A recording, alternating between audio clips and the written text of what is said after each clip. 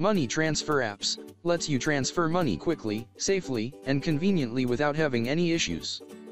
And with the numerous money transfer apps in the world right now, with some very popular ones like PayPal, Venmo, Zelle, and Cash App, you can choose from this large list and get which one favors you more.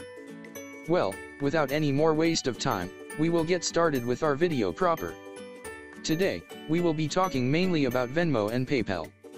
We will be showing you how to send money from PayPal to Venmo easily. Well, we will be back in a short while after the short intro.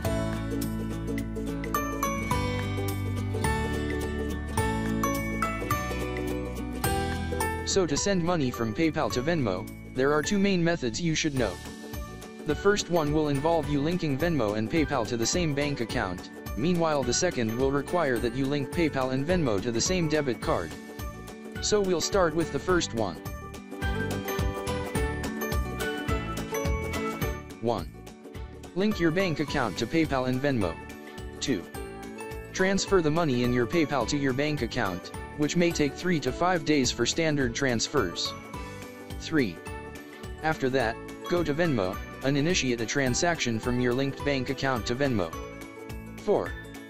Then transfer the money from bank to Venmo, which may also take 3 to 5 days. From there, now you will be able to use your cash easily how you need.